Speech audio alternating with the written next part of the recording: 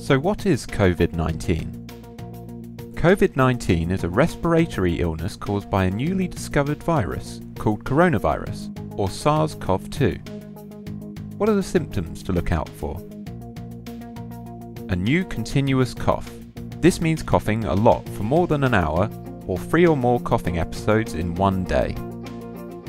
A high temperature, where you feel hot to touch on your chest or back. And difficulty breathing. So what should you do if you have symptoms? Contact your healthcare provider and follow their directions. They will be able to provide you with up-to-date information and advice. Self-isolate yourself at home for 7 days whilst you recover.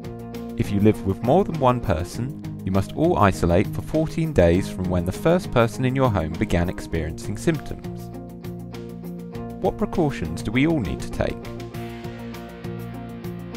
Keep good respiratory hygiene by only coughing or sneezing into a tissue and throwing away your tissues immediately after use.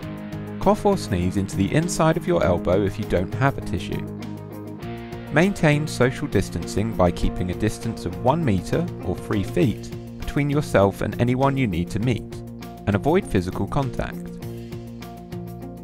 Regularly wash your hands, and each time do so thoroughly for 20 seconds. If soap is unavailable, use an alcohol-based hand sanitizer. Refrain from touching your eyes, nose and mouth. Follow these guidelines and keep up to date through your healthcare provider, and you'll be doing your part to help slow the spread of the coronavirus.